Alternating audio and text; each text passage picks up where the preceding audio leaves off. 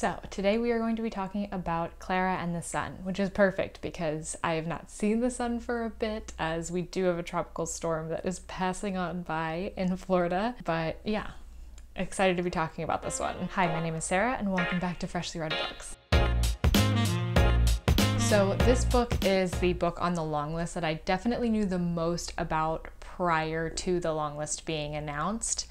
And it was a book that I likely would have ended up picking up anyway. Kazuo Ishiguro is an author that I've obviously heard a lot about, and he's one of those authors that, you know, when you just like have a feeling that you're gonna like an author, maybe based off of like the synopses of several books that they've published or something like that. Like you just hear little snippets and you're like, they seem to be writing around what I like a lot. And so I feel like when I finally do start reading that author, I'll really like them. Ishiguro was one of those authors for me. And I think that he still is, but for me, Klara and the Sun, I don't know. I'm split on how I feel about it. Let me try to explain. So first of all, let's start synopsis. Klara and the Sun is about an artificial friend, or like a little robot that has AI, artificial intelligence, and her name is Klara. The story starts with her being in a store being sold, and then continues to her being the artificial friend to a young girl named Josie who has some type of illness. And so this whole point of like an artificial friend is to give children somebody to talk to, somebody to be there for them, somebody to listen, and keep them from not being lonely, I guess. And for Klara, this is obviously very important, but also in addition to that, she wants to make sure that Josie stays healthy because Josie is sick and she does need a little bit of extra help. I also want to talk a little bit about the origins of this story because I watched this video, an interview with Kazuo Ishiguro, which will be linked in the description if you want to check it out yourself. And he was talking about how he originally wrote Klara and the Sun to be a children's book. And then upon his daughter reading it, she was like, no, this can't be for kids. And so he ended up adapting it into an adult novel, the novel that it is now. And I'm not quite sure how different the two were originally, but hearing that kind of explained a lot for me because especially for like the first half or for the first like 100 or so pages, it does almost have a weird feeling of being for children, even though it definitely isn't. Or I don't know if it's the imagery or the way things that are described. You could almost see this book being illustrated in your mind, which I think is a pretty good thing. Like I like seeing that. I like feeling like I could see this book. But it's also in a very illustrated sense. Like I didn't feel like I was seeing these people. I felt like I was seeing an illustrated version of these people, which does feel slightly childlike. And I thought that originally it was just because this does largely center around children because these artificial friends are made for children. But I think now knowing that that's where this book started, it makes even more sense to me. So I have 3 things that I really wanted to talk about today. The first and the third are kind of the same, but I'm splitting them up just because I'm gonna have like a spoiler-free section of this, and then I am gonna dive into spoilers later, like halfway through the part 2 that I'm going to be talking about. Is this getting too confusing? You know what? If you don't want spoilers, I'm going to say before I get into spoilers that it's about to happen, so you'll be able to click off, and I'll start this review spoiler-free. That's basically all you need to know. So the first thing I wanted to talk about is Klara in general, like who she is as an artificial friend. Because obviously she is somebody that has been built to be what she is, and she is given this artificial intelligence to be able to figure people out, and she slowly learns. Like the artificial friends that are in this story, they don't automatically know how to react around people, or they don't like automatically know all the ins and outs and like the eccentricities of people, of what it means to be like human, but they are programmed to watch, to observe, and to slowly understand all of these things, to be able to put these together, and in particular to get to know certain people, the people that they're around, just like a human would, where if you're around somebody for longer, you get to know their mannerisms more, you get to know the way that they speak, the way that they think, more than others. So Klara in particular is very observant. So the owner of the store, or the person that's in charge of the layout of the store, where the artificial friends go and everything, she often says that Klara is very observant. She is more observant than others. And this is something that's talked about quite a bit throughout the book, especially the first part, as we're getting to know Klara. So we know that she has like this extra ability. And I think that that's in itself is very interesting, because obviously all of these like robots, all of these artificial friends are created, but Klara has something that's uniquely Klara about her, and that comes with her observational skills. And it's funny to think that like there could be something particular about this one manufactured robot that is different from all the others, and I think that that plays into a little bit of what we see later in the book. But I'm gonna stop there, because once again, I don't want to give spoilers in this section. So let's move on to the second part that I want to talk about, which is religion, which might seem weird. I felt like this book very strongly had this like religious theme about it. And when I was watching through reviews that others had done on this, I watched the review over on Zim Reed's channel, which go watch it if you haven't. And he mentioned the same thing, and I was like, okay, I'm not crazy. But Klara puts like a lot of identity into the sun. The sun is its own being to Klara, and she is solar powered, so she performs better if she has sun, and she feels more awake and everything. So she prefers to be in the sun, which makes sense for her and her programming. But she also seems to think that the sun can do these magical things for people, that it can almost like perform miracles for people. She believes that she sees somebody that is dead on the road as she is looking out of her store window, and that the sun revives him. And there's another instance where these two people come together, and it almost seems like they are reconnecting for the first time in a long time, and she sees that as something that the sun brought together. So she's putting a lot of this onto the sun, and it's very reminiscent of religion, of like seeing in these moments some greater power at play, like being able to watch something happen and seeing it as like all a part of God's plan, along those lines. And the reason why I think it's particularly interesting is because obviously like religion, like the oldest religions are often derived from nature and the idea of like gods that govern different natural resources. Like there could be a god, or like the Roman or Greek gods, like they would have a specific part to play within nature. And because nature was so hugely important, like with humanity as we are right now, we don't have to worry quite as much about nature as, you know, in prehistoric times, where anything that happens with nature could completely change everything about the way your day looks, the way your month looks, the way your year looks.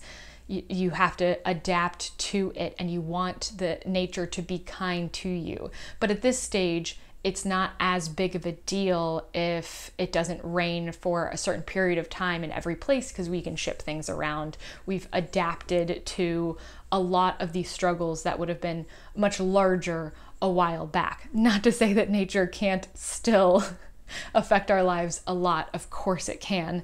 I mean, we're seeing that literally all the time, but it's not on the day-to-day level that it used to be, where, you know, you have your own farm, this is where you grow your food, and you need like rain to happen regularly enough to keep your crops so that you have enough to eat, so that you can provide for your family, you know, that sort of thing. And so from those times, there gets to be a lot of gods or a lot of religious figures that are specifically in charge of the rain, of the sun, of all of these elements that are playing such a large part in your day. Whereas later we see more gods that are specific to morality, where that becomes a harder and harder thing to control as communities of people grow and grow. There's a great episode of a podcast that I will also link down below that goes more into detail about this and like the evolution of religion, which I find endlessly fascinating. But it feels like Klara, who is this who's from artificial intelligence, she needs the sun, and she feels that others need the sun as well. And she starts seeing in these occurrences that the sun has this like greater plan, that you can ask the sun for things. So Klara wants to ask the sun for help with Josie, and that's exactly like what she wants to do in the book. Now I am going to start getting into spoilers. From this point on in the video, it's spoiler time. Okay, so here's your chance to click away. Or if you want to skip right to whether or not I recommend the book, you can also skip to that. There'll be a timestamp for it, and I won't talk about spoilers anymore in that portion, but just, this is your moment to either skip to that or leave the video. Okay, cool. Okay, so spoilers. Klara does end up asking the sun for help with Josie. She promises the sun that she is going to destroy pollution if the sun, in the hopes that the sun would cure Josie's illness. And she ends up like taking down this big machine that is polluting, and she has to sacrifice a bit of herself to do it.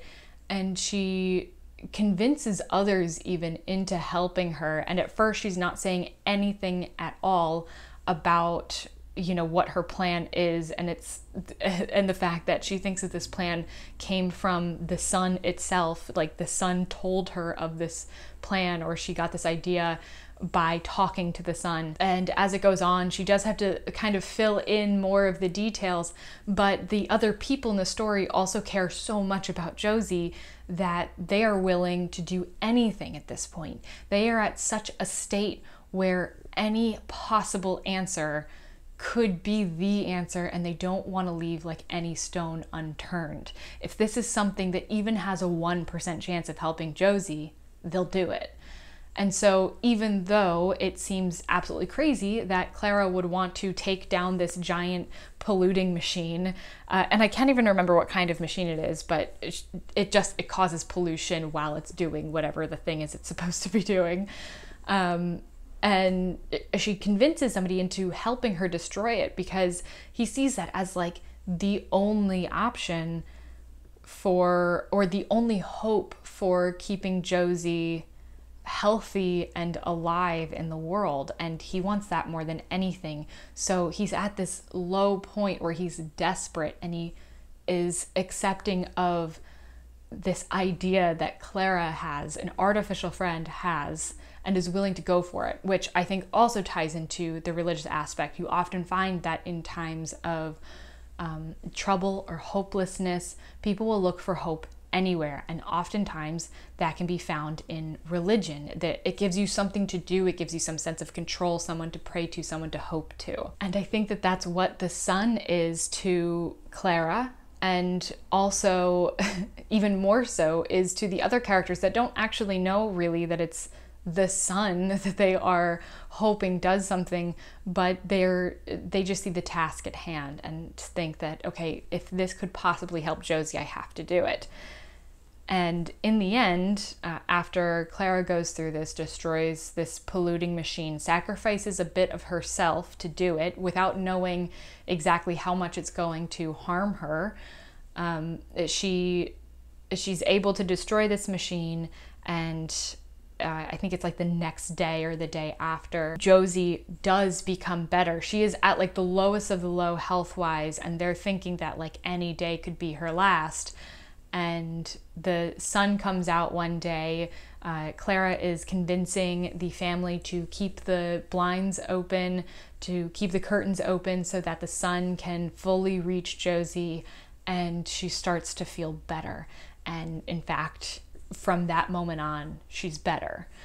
And so then, and it's crazy, like the journey that you take in this book, because at the beginning, when you're starting to like hear Klara talk about these things, you're like, okay.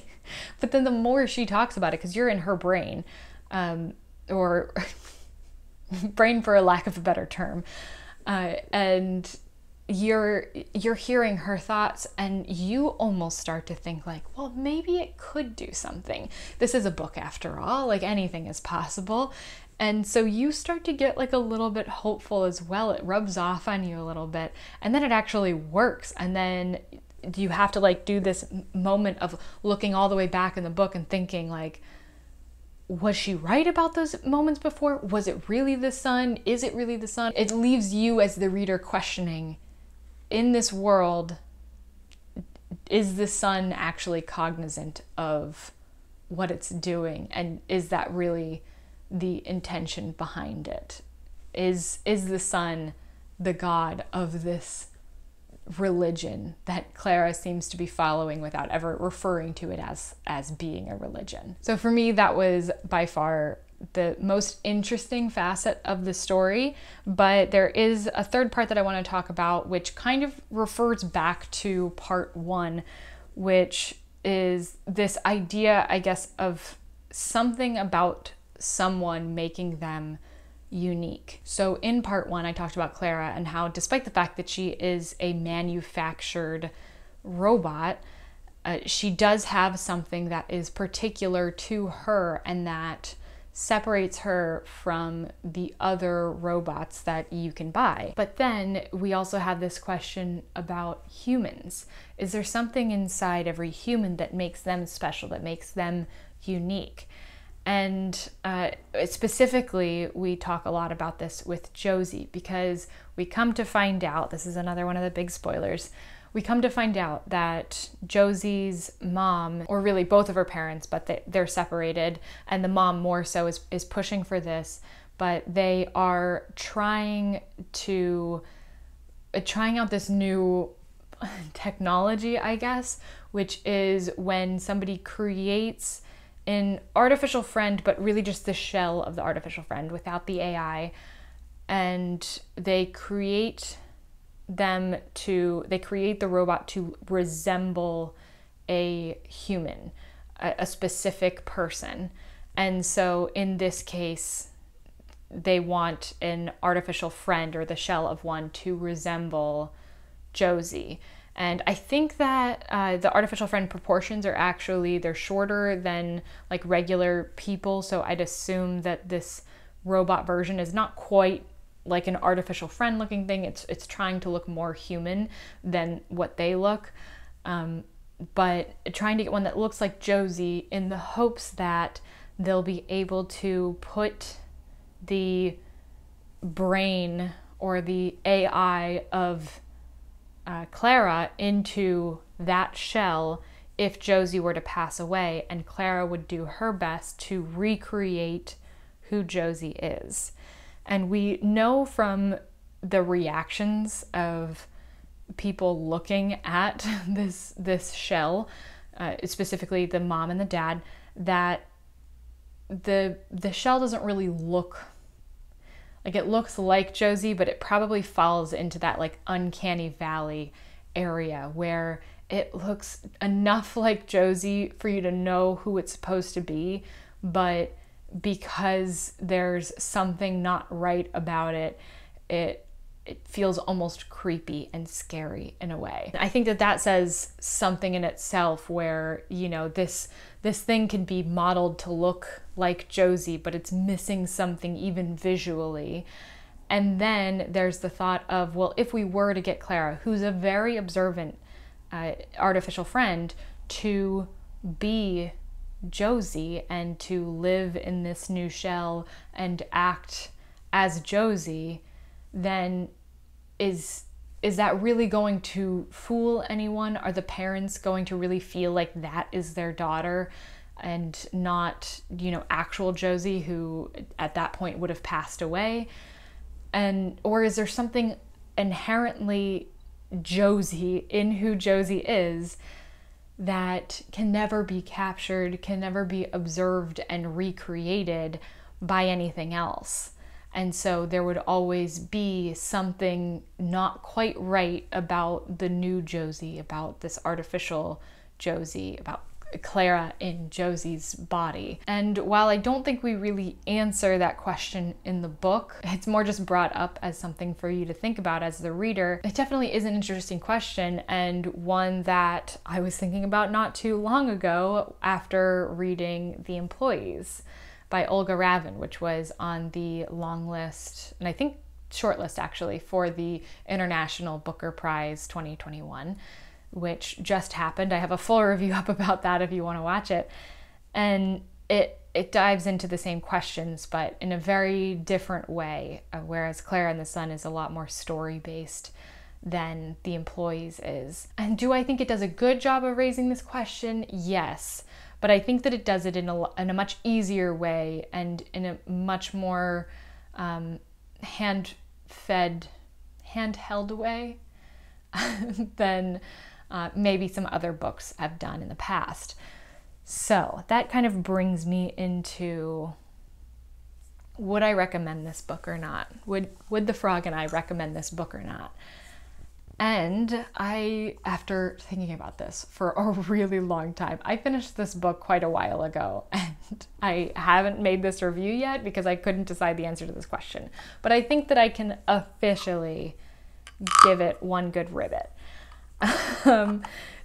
Which of course means that yes, I do in fact recommend this book. Now, the reason why I was so on the fence about this book is I don't love this book, and I would say that I barely like this book. It's good enough. It's decent in the way that the story is told, and the questions that it proposes, I think, are interesting questions that I do like reading about, but the way that they were proposed was in a way that it almost felt too easy on me as a reader, too obvious, and I just wasn't really feeling it as far as that aspect goes, as far as the story elements goes.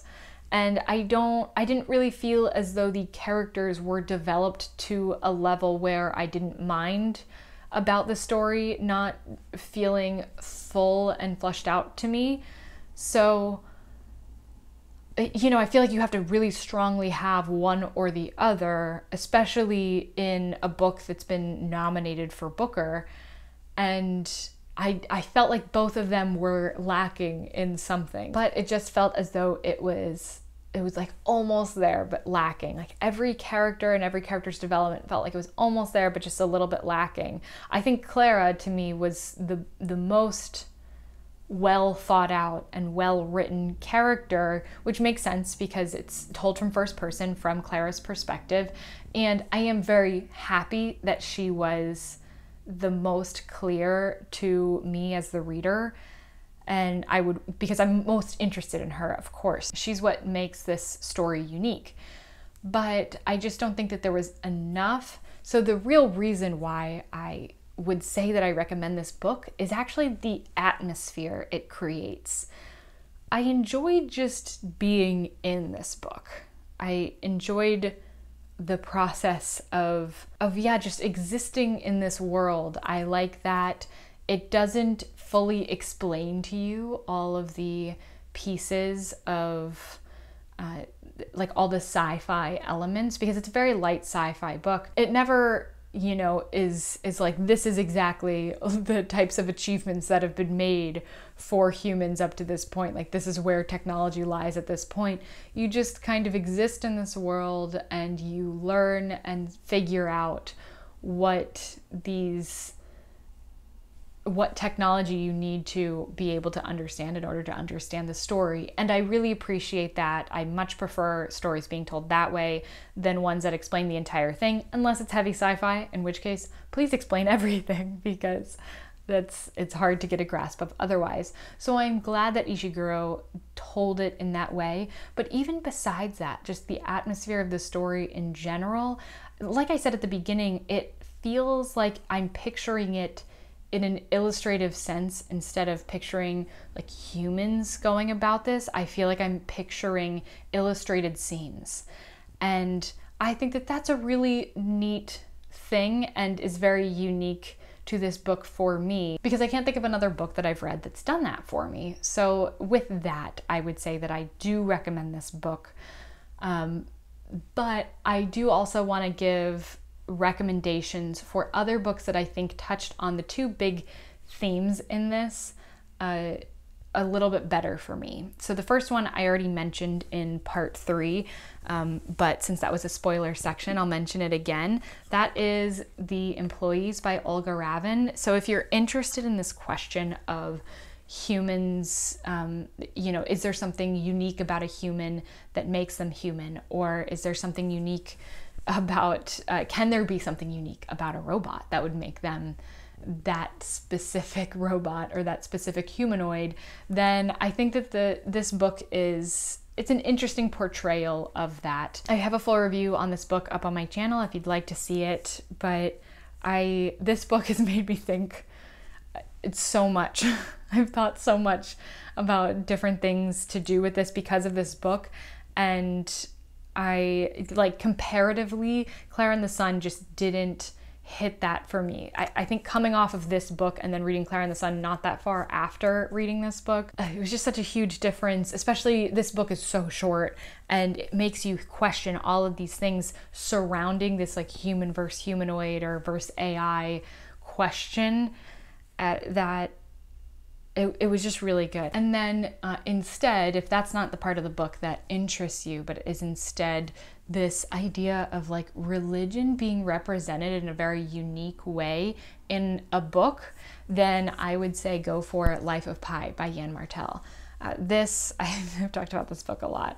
This is one of my favorite books. It's probably the first book that I ever thought critically about, and like about the imagery, about the themes and all that. So I owe a lot, I feel, to this book. And also it won the Booker Prize in 2002, which is really cool. And something that I didn't know until after I started like doing videos for Booker in 2020. So just neat that one of my favorite books would have been like the winner for that award, and I had no idea. I will say that synopsis wise, I just recently found out that this is very similar to another book called Max and the Cats, which also winds up being, I think, a boy in a boat with a tiger as well. And they come from a much larger boat that has a bunch of zoo animals. But as far as I know, it doesn't touch on the same themes at all as Life of Pi. Like, they're very different in that way. I don't know that for sure. I am planning on reading Max and the Cats just so that I can have that comparison for myself. But I do want to say that because that's something that I just learned, and I'm still not sure how I feel about like that, how closely they relate to each other. I'm looking forward to figuring out how I feel about it though once I read the other book, and I'm sure I'll end up doing a video comparing the two at some point. But yeah, basically this is about Pi Patel, whose dad owns a zoo, and they are moving, and they're taking a bunch of these zoo animals on this big boat. He winds up in a boat with a tiger, but there's a lot of religious themes throughout this, and it actually talks about like 3 different religions. Pi's really fascinated with religion, and that's like for 100 pages of the book, and then you get to when he's on the boat with the tiger. But I do think this poses very interesting ideas about religion and this idea of faith, this idea of belief in general. And it's one of my favorites to reference about that as a topic in general. That being said, atmosphere wise, Klara and the Sun, very different in that feel, in that tone. I'm excited to read more Ishiguro, and I really hope that I like him just because I've assumed that I would for a while. Klara and the Sun specifically, I don't think that I would read it again. I don't own it. I borrowed it from the library to read, and I don't see myself purchasing this book. It's not one that I think that I would return to at any point, but I do think that it's a worthwhile read to go through. So if this review was interesting to you, then definitely check it out. But that brings us to the end of this video, so I hope that you did enjoy it, and if you did, please do consider subscribing, and I will see you in the next one. Bye!